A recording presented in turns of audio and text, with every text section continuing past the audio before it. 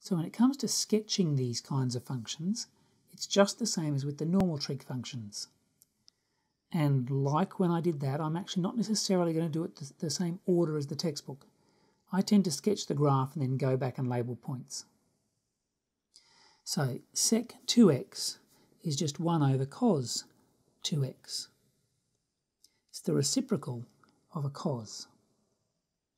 The normal cos period, and therefore the normal sec period, is 2 pi.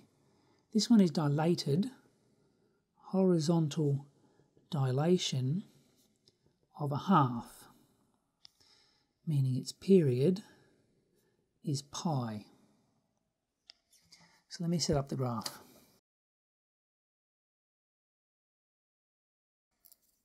Okay, I'm going to start by sketching in cos 2x. You don't have to do this. I'm just doing it because it's going to make it clearer where sec is going. I need an amplitude. I need a 1 marking, so let me go 1, 2, 3, and -1, -2, -3. So cos normally starts here, and normally it would go down to here, and then back up to here. But I've actually got half dilation, period is pi, so it's going to come down here, and it's going to come through here to there, back up here, period of pi, back down through here to there, back up through there to 2 pi. Now the graph I actually want looks like this. Sec. So it's the reciprocal. Where the original is 1, the reciprocal is also 1. Where the original is 0, my graph is going to have an asymptote. Sec is going to have an asymptote.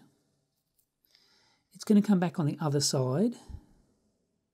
It's going to touch the original where the y coordinate is 1, and then it's going to go back down to another asymptote because the original graph is 0 and I'm dividing by 0. Come back here, just touch, go back up, come back up, just touch, go back down, and then come back at the top, and I've made a bit of a smudge. That's okay, and the graph just keeps going, as does this one. Maybe I should label that y equals cos 2x, and this one is y equals sec 2x. I also should label those asymptotes. So I have also got, I should actually label them here properly, I also have vertical asymptotes. Now, where are they? Pi on 4, 3 pi on 4, 5 pi on 4.